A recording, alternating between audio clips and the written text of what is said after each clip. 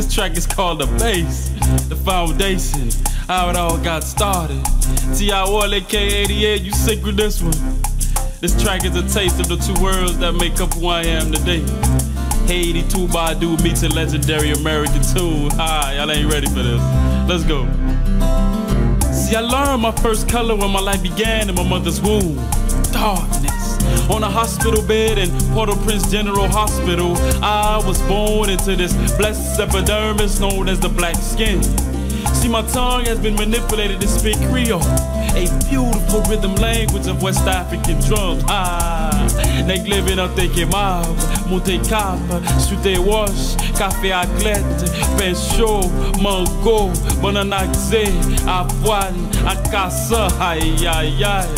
But see, my childhood Sundays were full of Christianity services that castrated my eyes to see rainbow visions of a reactionary dream.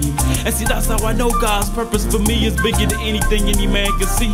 Which is why I listen to that higher voice embedded in me, informing me to search for the light, not to embrace the dark, or give the dawn the dominion to soothe my purple heart. Now that is spiritual covenant circumcision 101. But see, I came from the land of brave plantation warriors and pioneers, the first free black nation. To society in Miami-Dade called Little Haiti, which to me was just a subdivision of the inner city, where I continue to exchange childhood tears and laughter. I exchanged the smell of life of my homeland with brothers and sisters from different parts of my motherland. Mise couilles sur Tahiti, pense la vie casse Miami. Mais les saisi les îles où la vie ici fait le songer pour vivre qui dit mériter pas mandé. Et si pas travail pour mériter, wap kon George.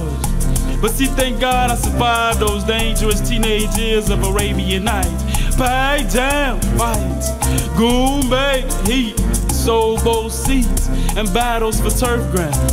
And whenever Zopal got crunk, hearts lost their pumps. Girls scrubbing the ground while Luke was screaming, doo-doo brown. College days going wild. Girls offering sex and a smile as liquor replaced blood.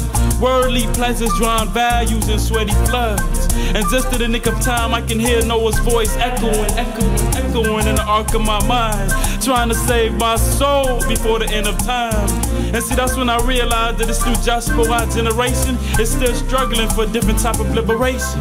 See, I realized we need evolution and not revolution, because we as a people are already born with revolutionary mentalities. It's just a matter of tapping into how to use them rightfully. Besides, historically, we can see that if blood served as the fertilizers for the grounds blacks have walked on, the red trails would have made all of our nations rich.